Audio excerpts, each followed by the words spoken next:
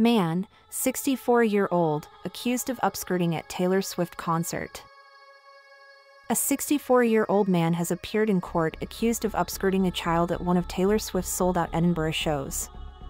The American superstar brought the Eras tour to the UK and performed at Mayfield in the Scottish capital on 7, the 8th and the 9th of June. Andrew Hunter, 64-year-old, was the only person arrested at the rugby stadium during the 3 shows.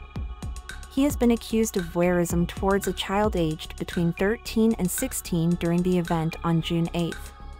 Prosecutors allege Hunter operated equipment beneath the youngster's clothing with the intention of enabling him or another person to observe their underwear, genitals, or buttocks. Hunter, from Lancashire, made no plea to the charge when he appeared at Edinburgh Sheriff Court on Friday. The suspect has been granted bail with his next court appearance yet to be confirmed. Hundreds of thousands of Swifts fans, known as Swifties, descended on Mayfield for the sold-out shows. Fans traveled to Scotland from across the globe to see their idol, including from the US, Canada, Iceland, and Germany. The supporters who braved the ever-changing weather were warmly welcomed to Edinburgh, with the city offering a whole host of Swift-themed treats and events.